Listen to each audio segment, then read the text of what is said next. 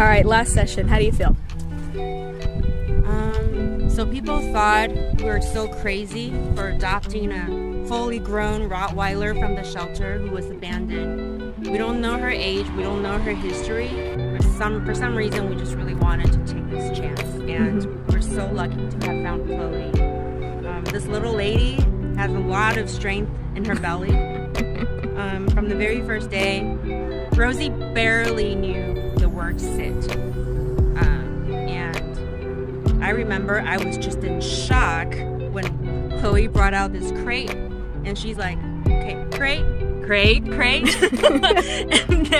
and then Rosie went right in, and she's like, I want to come out. And then Chloe's like, nope.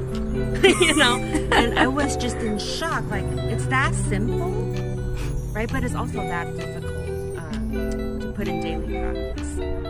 So over the last 12 or so sessions, I don't know, many 10 sessions, I think we have learned so much. Sure, you know, the commands are great.